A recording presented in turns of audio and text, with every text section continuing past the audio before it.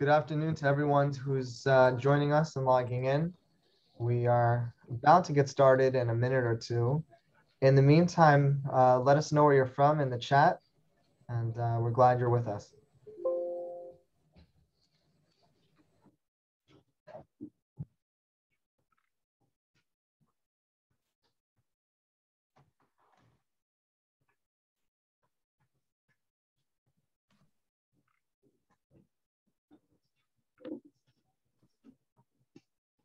Okay, we have people from throughout the world. We have people in Jerusalem and Israel, a number of people in New England and the Pacific Northwest, people in Georgia, New York City. We're so glad that Germany, California, many people in New England. We're glad that you're all with us today. Good afternoon, everyone. My name is Avram Grohl, and I serve as Executive Director of JewishGen.org, which is an affiliate of the Museum of Jewish Heritage in New York City. I'd like to welcome all of you to today's Jewish Gen Talk, part of our continuing series on about Jewish families in America. And today's talk will focus on Jewish roots in New England. Just a couple of notes before we get started. Number one, the session is being recorded.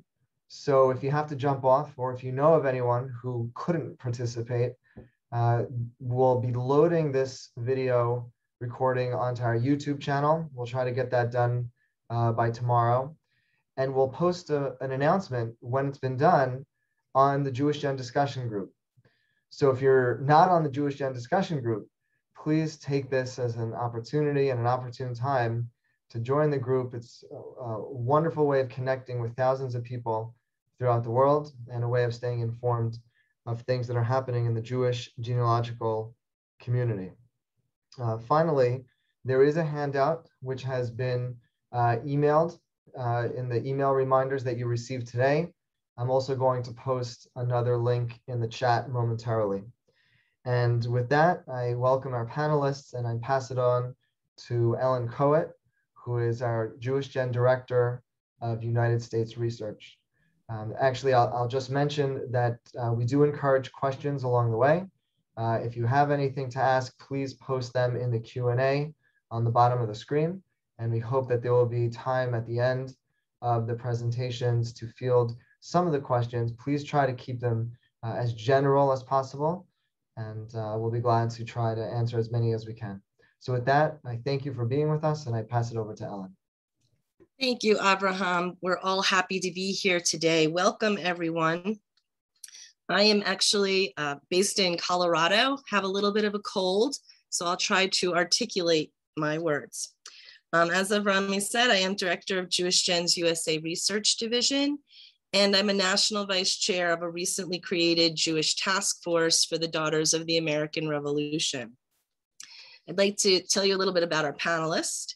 Rachel King is Executive Director of the Wyner Family Jewish Heritage Center at New England Historic Genealogical Society, which is an archive and educational center specializing in the history of Jewish families, institutions, and communities in New England.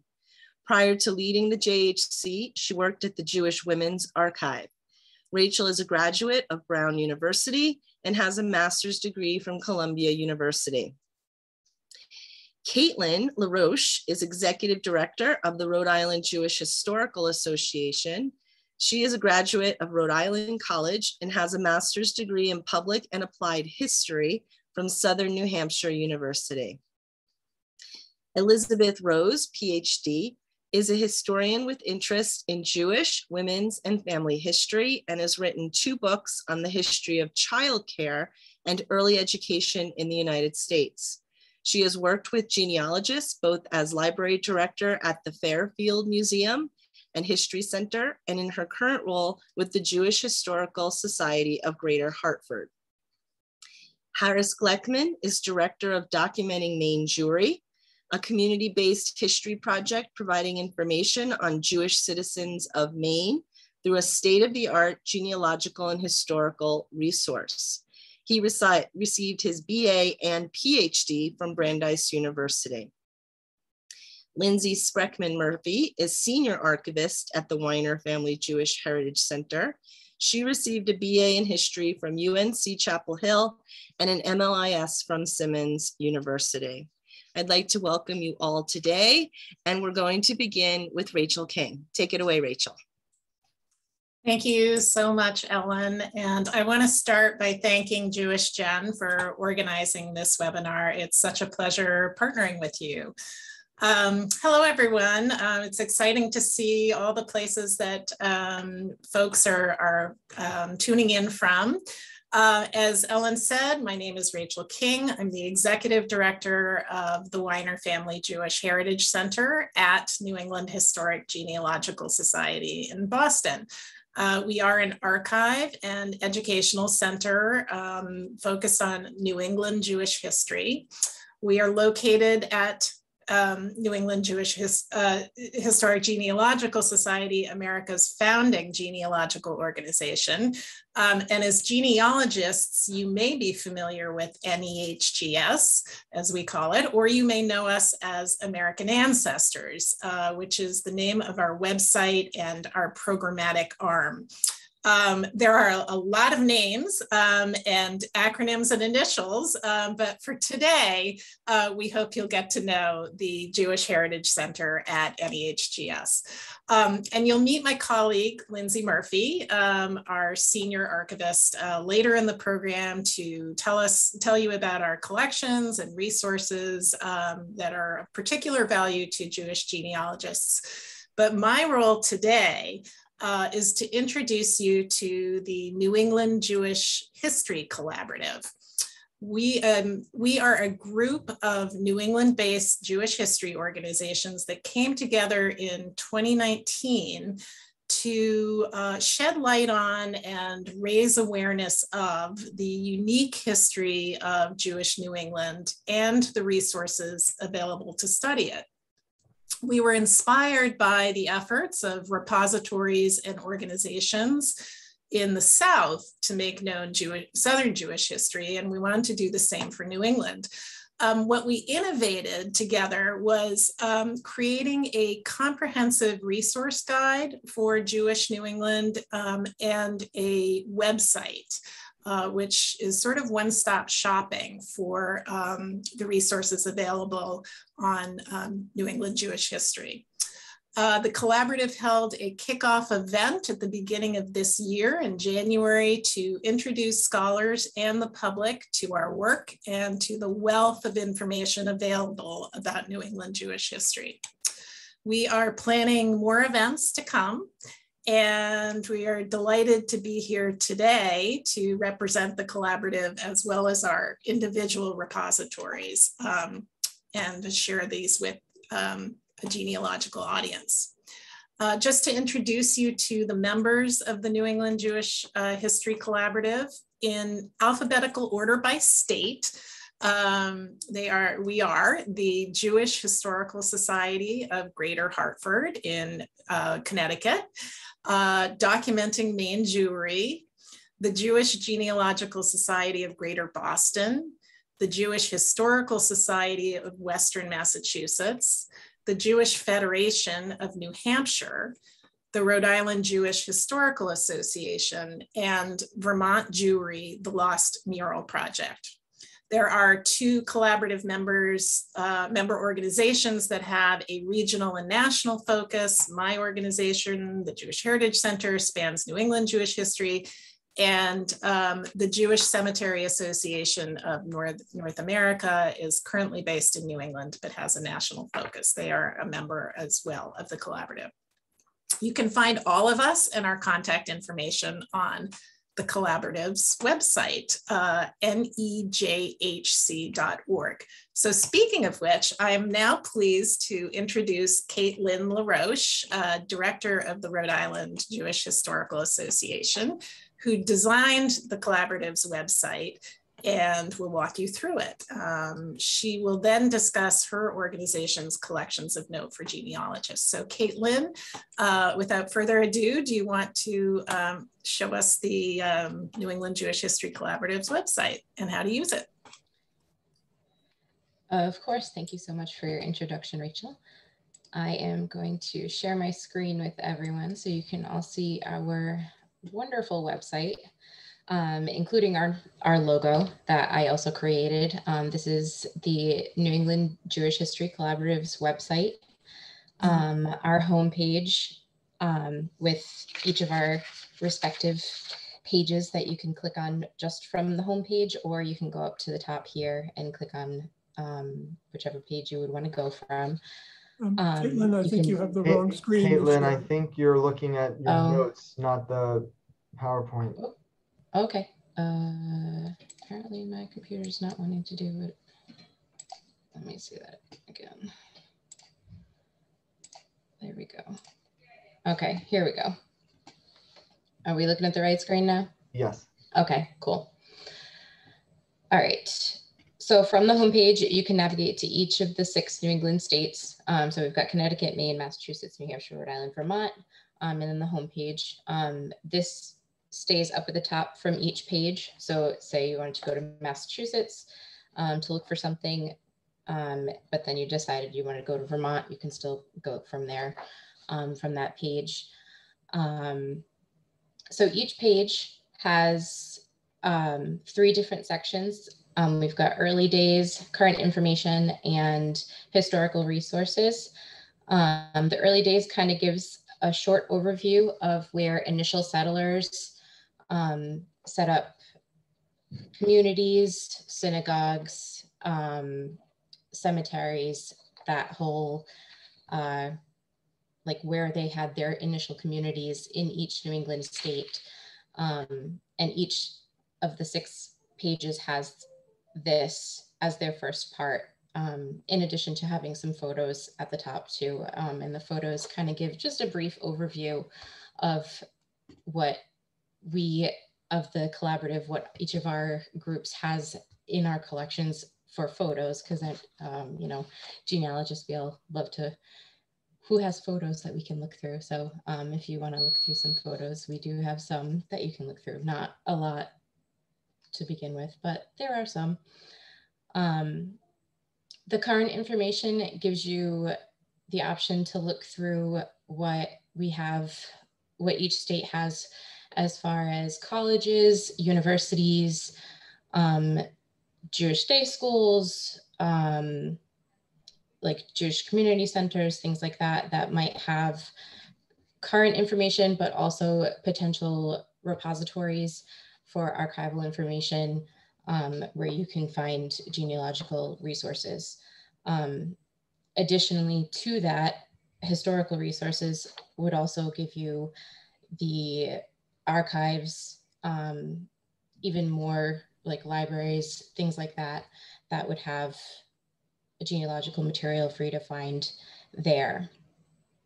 There is also on the main homepage, as Rachel mentioned, our PDF version of the NEJHC resource guide.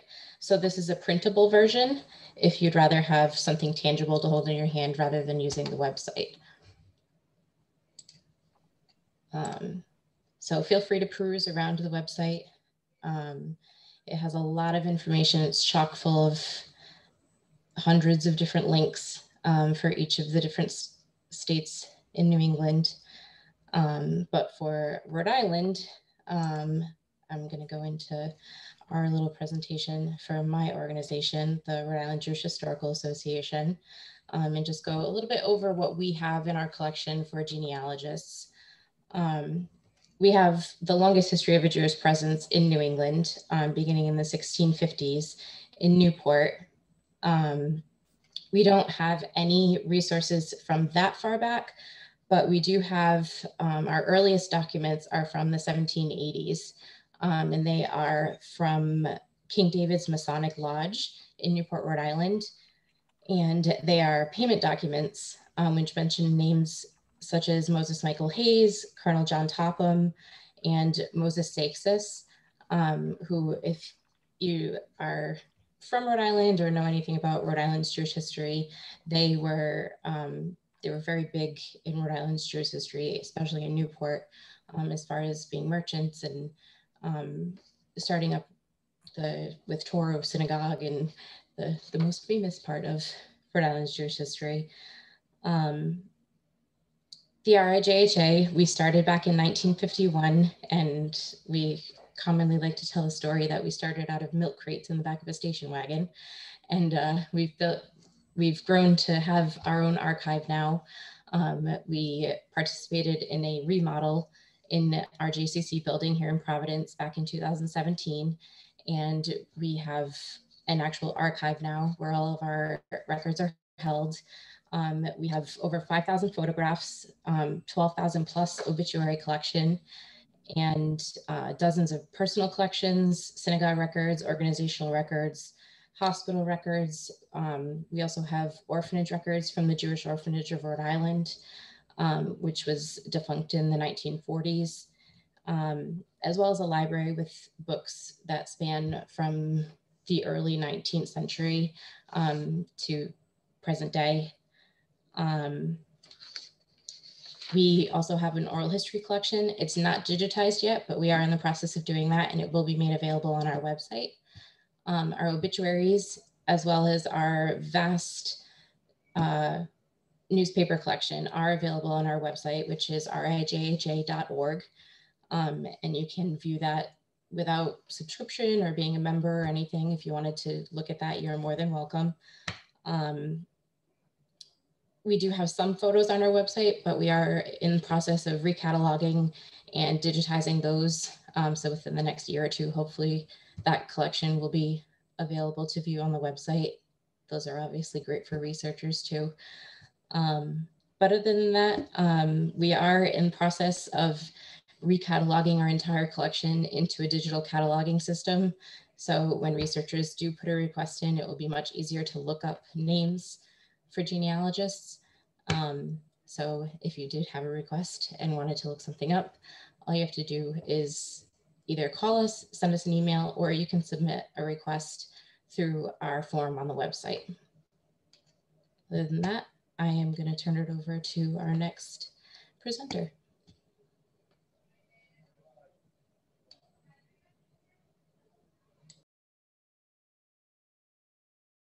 Kate-Lynn, can you stop sharing?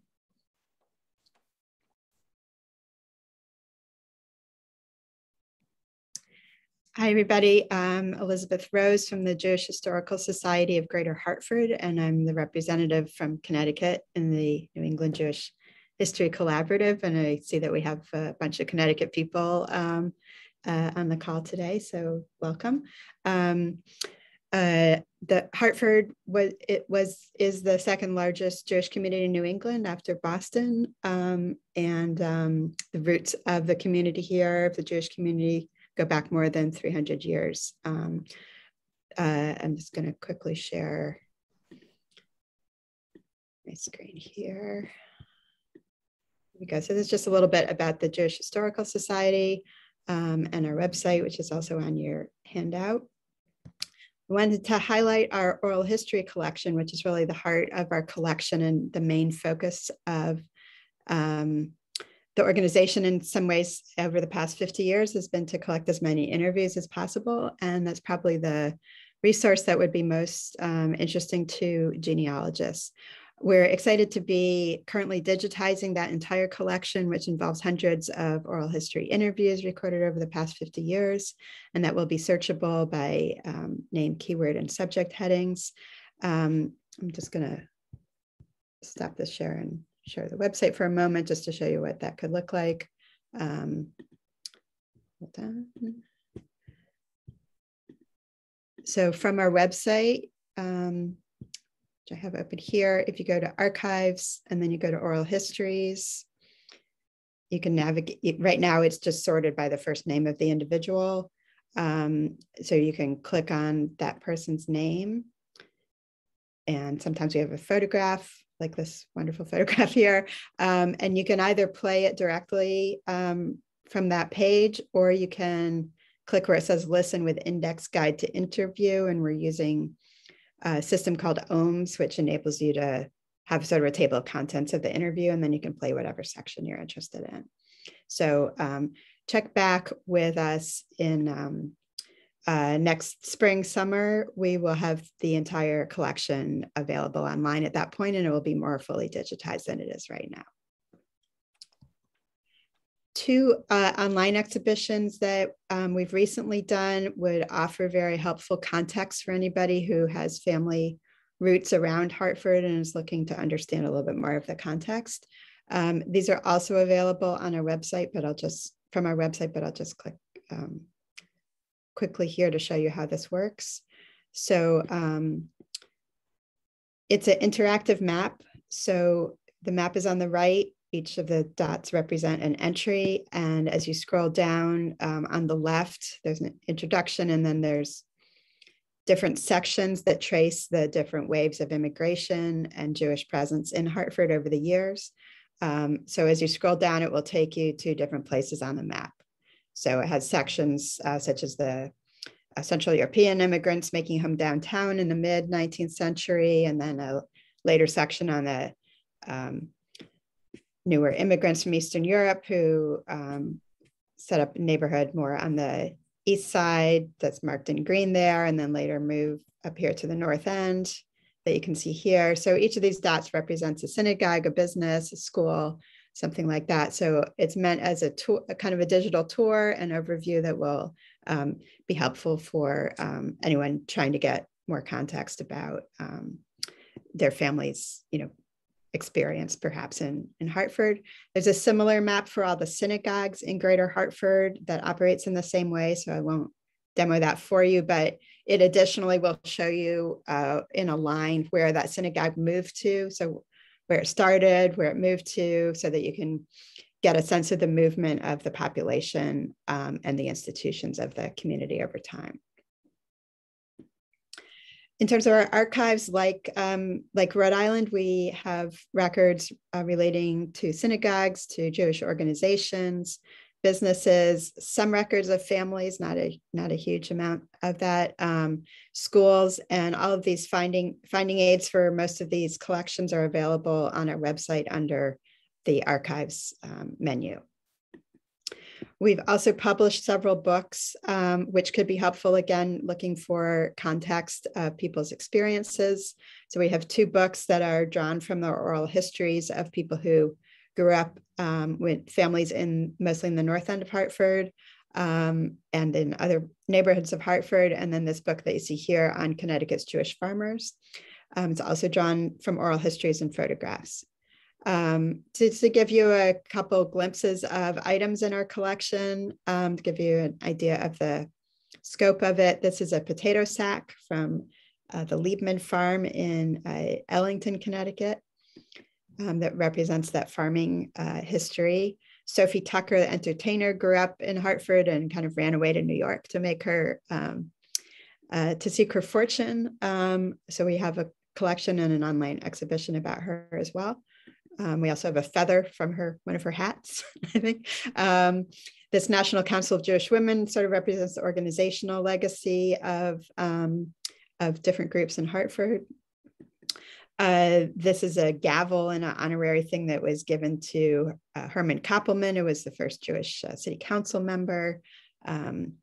And this Yiddish typewriter is a travel typewriter, which I think is a wonderful example of the flourishing of Yiddish culture through newspapers and other literature in Jewish communities, including Hartford. So that's just a little taste of what our organization and our collection is about. And if you have research requests, you can definitely contact us through our website, and we should be able to get back to you within a week or 2 weeks at the most, and be glad to help if we can.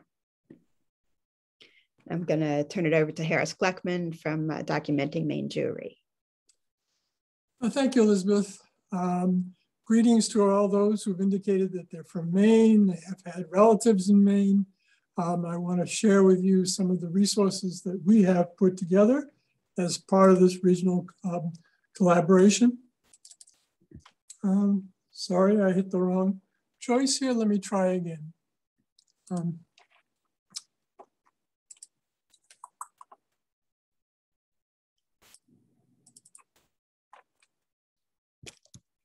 Yes, fine. So What you're seeing is the homepage of our website.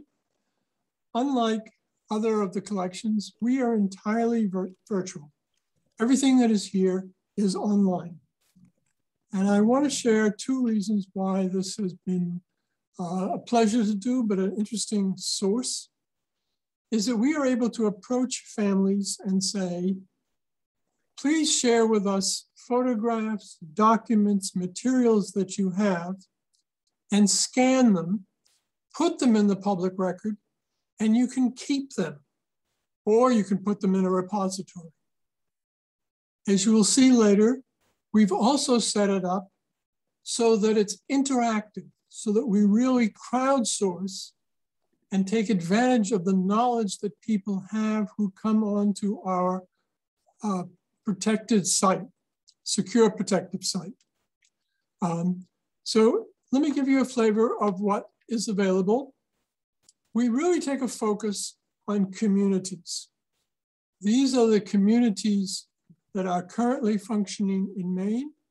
And for each community, there's a listing of the Jews who have ties to that community, burial records, Jewish organizations, and bibliographic and census data.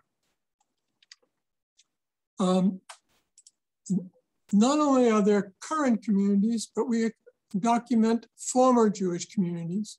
And these are the former Jewish communities in the state. So what do we have from them? We will work with anything that is digitized. So at the moment, as you can see, we have some 3,400 photographs. Our oral history collection is available. We have collections of obituaries, which we are about to increase by a collection provided to a colleague organization in Bangor for another 900 obituaries. We have Jewish community records. We have commemorative histories. And it is drawing from as many sources as possible. And as we are a crowdsourcing space, we invite the people who take part in particular interests in Jewish history to house their material either on our site or on their space, and we document and link to it. Sorry, I need to move between screens here, and I now have a difficulty. Well, I'm gonna jump a little bit because I have to get rid of this thing on top. I can't. Just bear with me for a second. So what we also do is we break the material down by decades. And if you're interested in the resources and get a perspective of where Jewish life is in Maine in the 1940s, we have the resources available. If you click for any given year, plus or minus 2 years from that period of time, a quick history of Jewish life and the resources that we have for that area. One of the things which is a bit unusual about Maine and which provides a lot of ties for people to coming to Maine from outside the area are the summer camps here. And we, in conjunction with the Maine Jewish Museum, did a project looking for summer camps and trying to document them with photographs and histories. And this index contains about 85 different summer camps which have been in Maine. From a genealogical perspective, of course, we work on individual data. And I'm showing you now, with privacy concerns, my grandfather's entries, where we build up slowly, people by person by person, what we have collected. Their genealogical, their migration, their occupations, where they've lived, their central places in the states where they are, important community organizations they've been part of. We are also, for those who are looking, a statewide repository of all Jewish burials in all 16 Jewish cemeteries. And here are the various links to materials of photographs or others from that person. As I indicated at the beginning, we're interactive. So if you came onto our site, you have to be a registered person to do so, all of these fields can be edited. So if you happen to know more about the education of my grandfather, you can put it in here and then save it. This gives a way in which we reach out and regularly ask people to contribute to expand our holdings of a genealogical and a historical and a community history approach. As I said at the beginning, we are a community-based approach, and we're, amongst others, working with the Maine Jewish Museum, and for them have done a history of the synagogues around the state. And you can look at, through our website of the Maine Jewish Museums, the history of the specific congregations. And so I welcome you to take advantage of our resources. And I welcome you to, if you have hidden in your attic, things which you can scan, that you can add, we welcome it because it's a virtual space and we find it very helpful to build our resources in this fashion.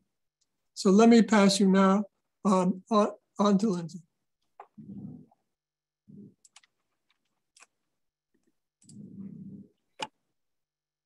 Hi all, hopefully you can see my screen. Yes, okay. So first I'm going to and as Rachel and Ellen had introduced me previously, I'm Lindsay Sprechman Murphy and I'm the Senior Archivist at the Wyner Family Jewish Heritage Center. Lindsay, we don't see you. Oh, okay, and you can see my screen? Yes. Okay. So first, I'm going to briefly talk about the two main ways that you can access our information about our collections, our website, and our digital library and archives. And just a note, we're currently working very hard on a new website that should be launching next month, early next month. So things by then might look a little bit different, but the content should be all the same. And links for everything I'm going to show and talk about should be on the handout that you have been provided with. And lastly, before I start, I just want to say that I have a lot to talk about and of course, you know, unlimited time. So for a more in-depth discussion about what the JHC offers for genealogical research, I have an hour-long webinar on this same topic, and the link for that is also in the handout provided to you. So here is the homepage for our website, JewishHeritageCenter.org, and you can find out a lot of information about us there.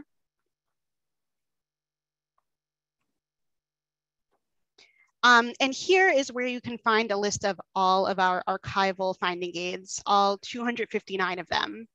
I know a couple other presenters today have mentioned finding aids, but if you're not familiar, finding aids are guides or maps to archival collections, and they're created by archivists to tell researchers what's in a collection and where to locate materials within that collection. It's an aid to help you find information and materials, hence the name Finding Aid. And on this website, our Finding Aid repository, you can actually filter our collections by different subjects. So here you can filter by Boston, you can filter by photographs, you can filter by languages, and also you can filter by organizations. You can filter to all B'nai B'riths, for example. And you can also, in this search within results field, you can do a general keyword search. So, you know, if you're looking for a particular town, for example, in Poland, you should go ahead and type it in here and see if there's any collections that are related that mention that town. And here's an example of a finding aid, and this is for the Crawford Street Shul in Roxbury, Boston, Massachusetts. And you can see it provides you with important information that provides context to the collection, and it includes an overview, the dates it covers, a historical note, the languages you can find in the collection, and a lot more. And our finding aids also have container lists, which list everything the collection contains in an organized fashion. So the container list tells you exactly what's in a collection and where exactly in the collection you could find what you're looking for. So for example, this is for the Crawford Street Shul, If your ancestor was a member at the shul and was part of their brotherhood, you might be interested in seeing the brotherhood members and officers list, which we know from the finding aid is in box 1, folder 2. And our next main access point is our digital library and archives, which I'll just refer to as DLA from now on. And as you can see, we share with American Ancestors special collections and their research library. So our DLA provides access to our digitized collections to you at home. And we have about 1.2 million documents digitized and approximately 700,000 available online for research. And here are some of the types of collections that are available on our DLA. Some are just one collection. For example, you could see here that there's just one collection for the Hebrew Immigrant Aid Society Boston Port records. And some are based on theme, like here, there'll be a group of collections that are related to rabbinical, synagogue, and Jewish education papers. And when you click on one of those squares, you'll see all the collections that are digitized in that theme, and they're all available to view. And we do have a couple of collections that on our DLA that do not require a guest user account to gain access, but most do, and it's completely free. You just have to create a guest user account. And instructions for how to do that are on the handout as well as on our website. So now that I've gone over the main ways you can access our archives, I'm going to quickly delve into specific collections that might be useful for you for genealogical research. First is the Rabbi Ber Barakoff papers. He was a rabbi in Malden, Massachusetts, and his collection contains 8 ledgers, which recorded the more than 1,400 marriages he officiated. So if your ancestors were members of that synagogue or were married in Malden, it's definitely worth taking a look at. The ledgers provide great information like maiden names, occupations, parents' names, and places of birth. And there are a couple ways to access this collection. One is that it's completely digitized on our digital library and archives, but it is not indexed or searchable, but you can certainly browse it, and it is in chronological order. Alternatively, they're also available on JewishGen, the Rabbi Ber Barakoff marriage database, and also on Ancestry.com. Those are both searchable and indexed, but you can't view the images, so they kind of work together. Next is the Rabbi Aaron Gorovitz papers, and he was a rabbi at a number of small Boston area congregations, but most notably at Congregation Sons of Abraham in Roxbury, Boston, Massachusetts. And the collection contains 8 ledgers in which he recorded the nearly 1,000 marriages that he officiated.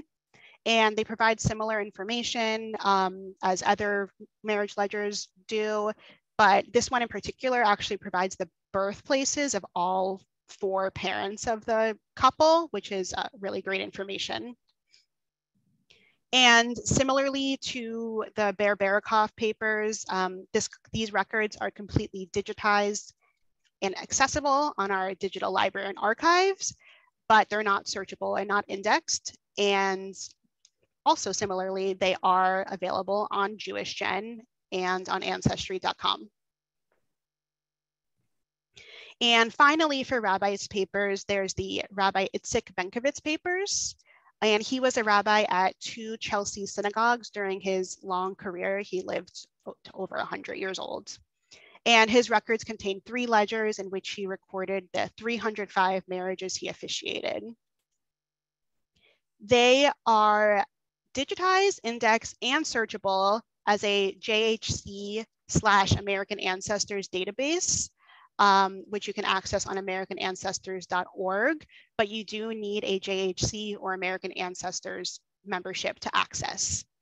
Alternatively, they are also on JewishGen and are available for you to look there. They're searchable, indexed there as well. So synagogue records, as you can imagine, can be a great source of genealogical research. Materials like newsletters and bulletins, meeting minutes, dedication booklets, all those types of things record things like births, marriages, bar and bat mitzvahs, and other life cycle events. So we have 38 synagogue collections, 31 in Massachusetts, 4 in Connecticut, 2 in Rhode Island. That could certainly have, if your ancestors were members of those particular synagogues, they certainly might be found in there.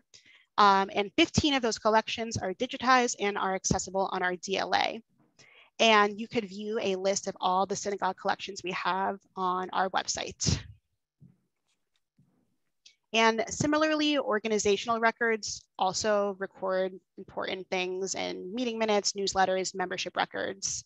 And we have a lot of organizational records, but the main categories of ones we have are women's organizations like Hadassahs, fraternal societies like local chapters of B'nai B'riths, JCCs, youth groups like YMHAs, immigration aid societies, and labor organizations like Workmen's Circle. And once again, you can check out all our organizational records on our website, and many, many of them have been digitized and are searchable and available on our DLA. So one collection that I feel is worth spending some more time on to talk about specifically is our highest Boston Port records. For those of you who are unfamiliar with the Hebrew Immigrant Aid Society, it was and still is an organization founded in 1881 dedicated to, among other things, aiding Jewish, but later also other refugees. It helped to do things like secure affidavits, secure sponsorships for Jews fleeing Europe, helped get appropriate paperwork done, helped find missing relatives, and a lot more. And I just want to point out that this collection contains records specifically to the Highest Boston branch, which was a separate and autonomous branch of Highest than the national organization. Highest Boston closed in the 70s. So it's really limited to people who lived in and settled or came through Boston. If your ancestors came through Ellis Island and never stepped foot in Boston, they're probably not going to be in here. So there are a few types of records in the Highest Boston records that contain valuable genealogical information. The first of which is case files, which are essentially folders on passengers and their families, if applicable, who received assistance through Highest Boston.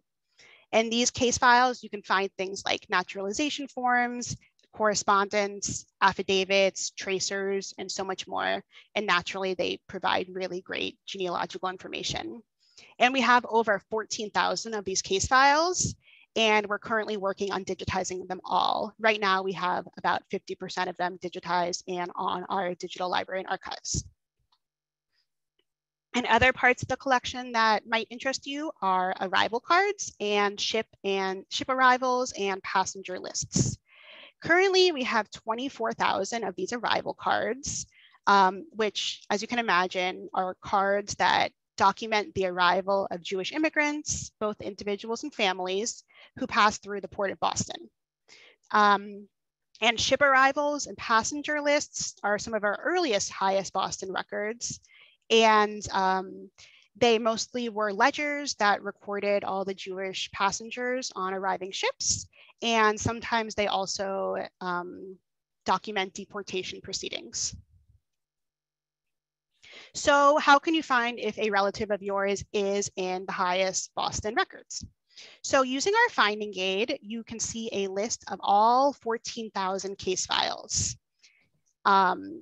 And you can see here, I found that Fanny Perkins has a case file on her. And if you click on it, you can see that Fanny Perkins, the case file on Fanny Perkins is located in box 110, folder 70. And you can also, instead of having to look through all 14,000 case files, you can also use the search bar to search for a name. And here you can see I've searched for Perkins, and 2 case files contain the name Perkins, and they both show up. So you can access the contents of an individual case file using our DLA. And one way you can do that is to simply type in a name in the search bar. So here again, I've searched for Perkins. And here are the results. So we have an Alexander Perkins and Fanny Perkins, who is what I was looking for.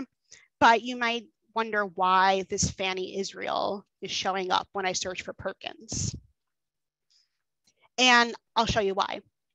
So here on the left, on my left at least, we have the case file for Fanny Perkins, and you can see there's 3 pages of it. And here over on the right, we have the metadata that us archivists create for each and every case file. And for this specific collection, we create enhanced specialized metadata to capture information, not only on who the case file is on, so not only on Fanny Israel, but also on all the people referenced in the file. So here, so looking at, so you can see here that Sophie Perkins is listed, among other people, is listed as an associated name. So that's why this case file is showing up when I search for Perkins. And if you look at the documents, and if you know how to read this correctly, it actually is showing that Sophie Perkins is Fanny Israel's mother, her maiden name. So this is why I encourage you all to search our DLA, because by searching it, you're not only finding out information about the person who the case file was created for, but also all relatives, acquaintances, friends, bosses, everyone listed in all 14,000 plus case files. And one thing to keep in mind is that we only upload highest case files that are older than 72 years old. So that means currently only case files from 1949 and earlier are available, but you can certainly reach out to us to access more recent cases or cases that aren't yet digitized. As I mentioned, about 50% of them are digitized. So, you know, there's still 50% that aren't, but we're working on scanning and uploading more every single day.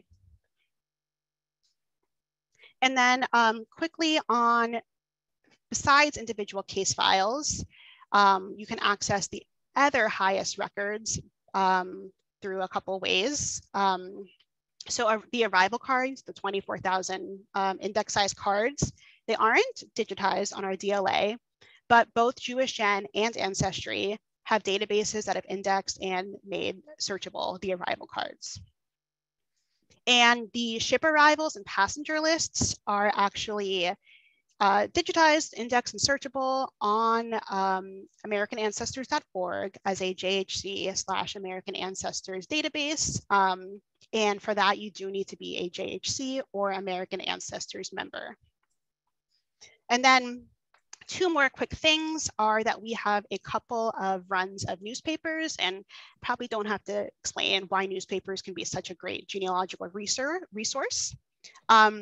So we have the Jewish Times, which served the Jewish community of Boston, Massachusetts, and we have digitized and searchable issues from 1945 to 1992 on our digital library and archives. And we also have bound volumes of the Jewish Weekly News, which served the Jewish community of Western Massachusetts, as well as the Jewish Journal, which served and continues to serve the Jewish community of Massachusetts North Shore. And both the Jewish Weekly News and the Jewish Journal, as I mentioned, are bound, and they're not yet digitized, so you will need to access those in person. And last thing are databases. I already talked about a few, but through the JHC and American Ancestors, we offer 7 databases related to Jewish family history, and they're all listed here. And the 3 that have stars are the ones that don't require a JHC or American Ancestors membership, and the rest of them do. So that's it for me, and I will give it back to Ellen. Thank you, Lindsay. Before we start with Q&A, I just want to demonstrate for you how you can find JewishGen's USA Research Division. From the home page, if you click on Research and then Research Divisions, you'll see a list of all of JewishGen's research divisions. If you click on United States right here, it brings you to this red, white, and blue JewishGen USA Research Division. I'd like to invite you to surf around.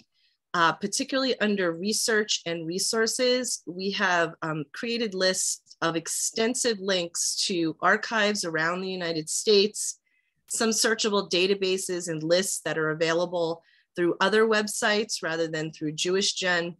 There's a section specifically on early American Jews if you're interested in that period.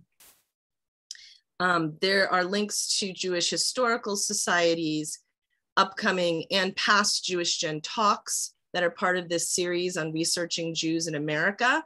I'll just pitch that our next one is scheduled for Wednesday, November 10th, when we will have a panel describing ways to research Jews who served in the US military in all conflicts, starting with the Revolutionary War and all the way through the present. We have some links to Jewish newspapers, the oldest synagogues by each state in the United States, and other valuable links. You can also get to JewishGen's USA database from our website. And when you scroll down, you can see by state what collections are included. So certainly under Massachusetts here on the right-hand side, many of the data sets that Lindsay described are right here, and you can search them by name or by year from JewishGen.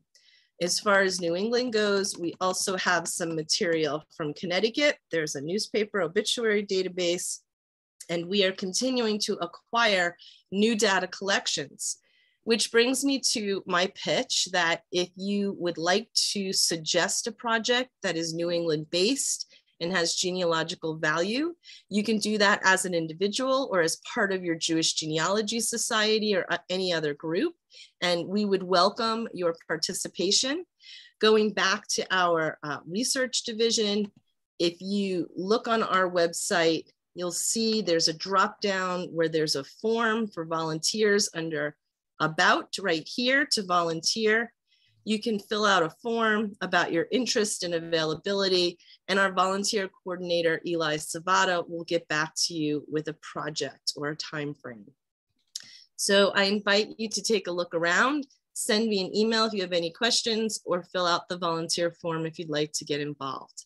And with that, Avrami, I'm going to pass it on to you. Do we have any questions for the panel?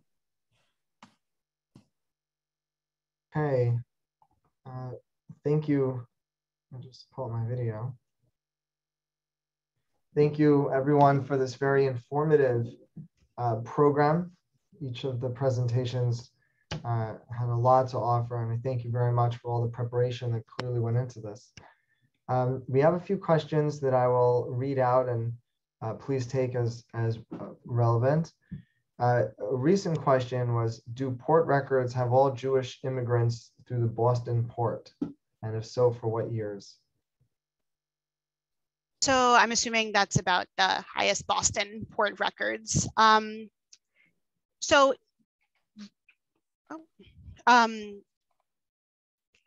that it's not 100% of all Jewish immigrants through the Boston port, but they really tried to capture every single one that they could. The collection technically runs from 1886 to 1977, but the majority of the cases in the documents are between 1938 and 1954. But we don't have much from the 1800s, and certainly don't have things before the late 1880s. Thank you. There's a question about historic buildings.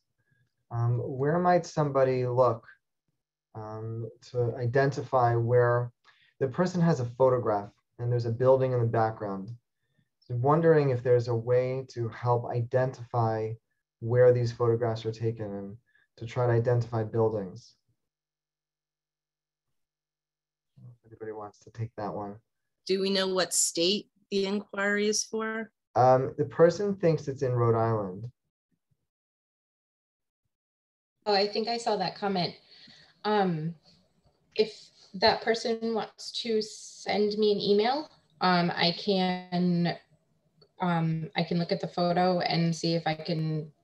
I think you mentioned in the comment that there was the name of a store or something in the photo. We might be able to find it from a city directory or something, and maybe find a street address and go from there. If you want my email, You can either look on the RIJHA website or it's just info@rijha.org. Thank you. And could I just add to that? That's also.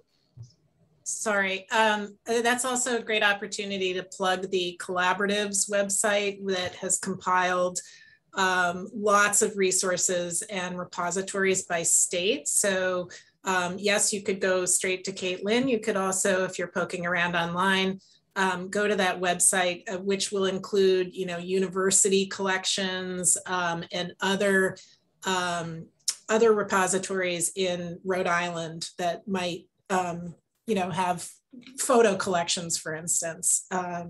So there are different ways to approach that. Harris, you're muted. Harris, you're on mute. Documenting Maine Jewry also maintains a Facebook page, and we find it very interesting is to post what we call mystery photographs. Sometimes we get sent camp photographs where someone can identify just some people, or there's a street image, and we put it up, and there's a dynamic because of crowdsourcing. Someone says, I know exactly who that person is, or I know the locale. And beside the Facebook, we also have on our website a whole category called mystery photographs, and people are frequently looking at it as part of a game, but it also produces knowledge for the rest of us. Thank you. I'll mention that in the handout has everybody's contact information.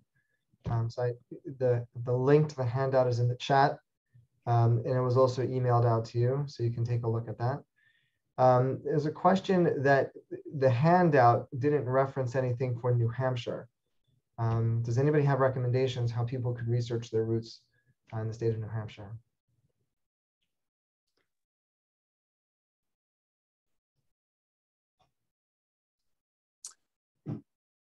I would just encourage to look again at the New England Jewish Collaborative website, which does have a section on New Hampshire, and the resources that were identified there are listed there.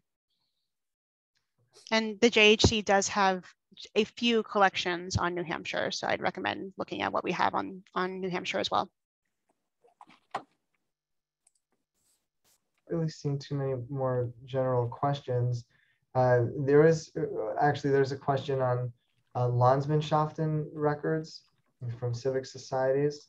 The various archives have those type of records, and how would somebody find them?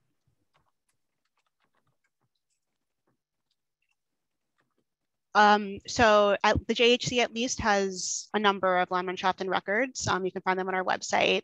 For example, we have one for Meretz or Merkin in Lithuania. The Boston chapter, we have the records for that. So I would just, search all the archives and see what collections they might have. Okay. I'm just looking in the chat because I see some people posted there.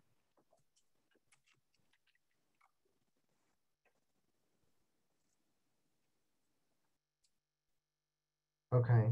I think we'll wrap up here unless anybody on any of the panelists want to add anything before we sign off. Okay, so thank you to all of our panelists for today's program. Thank you to everyone who logged in and participated. We had more than 360 people who were with us today.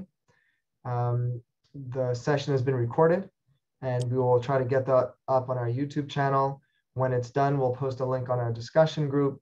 Please feel free to share the link in your own networks and social media and email lists. Let people know that this has taken place. As Ellen mentioned, the next webinar in our series will focus on military, and we'll send out a link when registration is live. And I wish you all a wonderful rest of the day, and thank you again for participating. Thank you.